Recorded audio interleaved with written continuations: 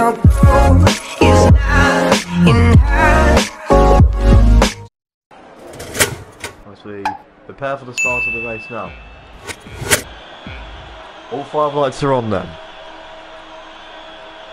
And the way we go in China, it's a relatively decent start for Thomas, but here comes the Renault, who got absolutely getting bogged down by the racing point of Briggsy, and that's the Haas up into second. We've got multiple cars going wide back here, multiple bargings, just everything is happening on this first lap already, as we go nearly 3 wide into turn 3, I think.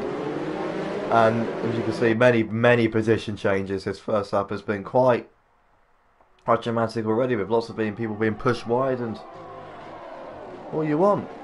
And people going through risky zones 3 wide into the hairpin there. That Alfa Romeo is not going to really maximise on that exit, as that was a very that was Becco there. As we hop back on board with the battle between the Renault and the Red Bull, and maybe the Haas is getting involved now as well, as Kramer gets quite a bad exit. Actually, as he hits the grass side, the Haas is going down the inside, almost very nearly contact there, side by side, out of the really long corner. I don't think I've ever seen that before. The Haas is currently maximised on that exit, powering down the straight, and he's got him, but that will give the Red Bull the opportunity to get in back into the slipstream.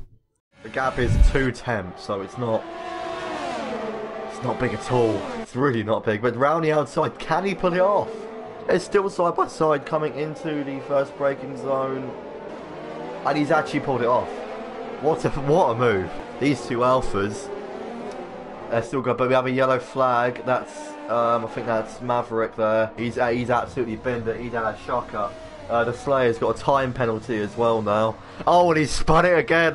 What are we witnessing here? I think this is the end of the race for Maverick. He's absolutely bottled it. This is Sebastian Vettel will be very pleased. As we see an almost 3 wide moment, and Menzies back in the battle of the McLaren.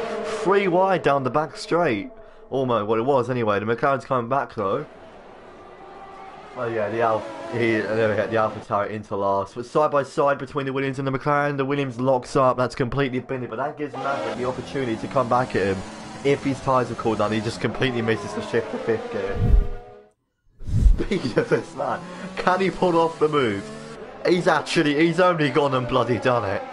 What a fantastic move. Oh, he's gone wide. Oh, nearly losing that. They could have completely ruined his race, but the Alpha's coming back. I guess the Alfa Romeo the opportunity to come back at him. What a race between these 2. As down the inside, it looks like he's got ahead anyway, as he did have DRS, and the Alpha's not even going to try and fight that one. He knows he's quicker than him, really, but that could have been the difference in the race. Thomas there, clearly completely binning it.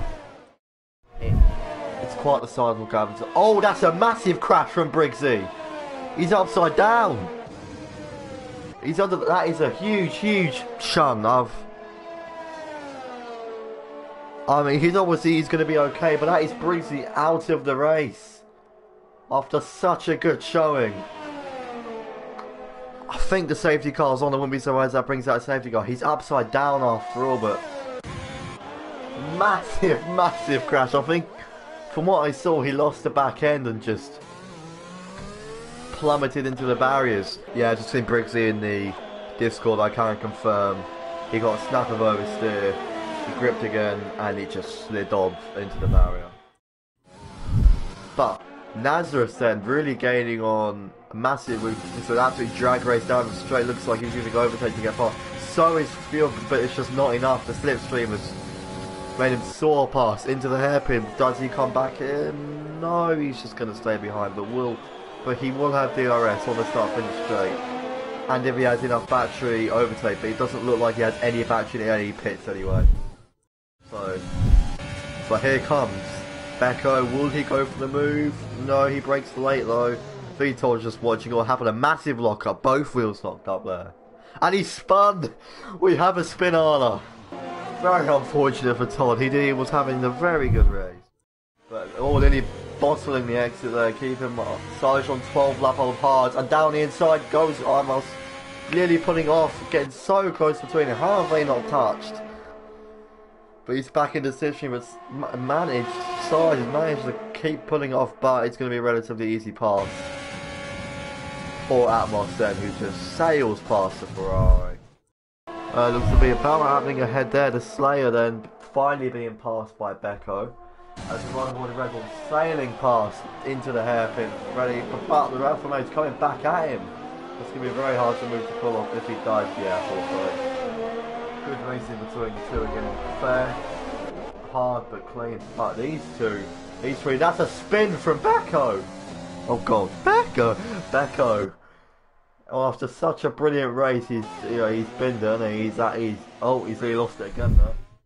But Thomas has entered the final with a gap of 33 seconds. He has dominated this race like no one I've ever seen. Got a gap of 5 seconds, 5 tenths, Camiliano with another time penalty.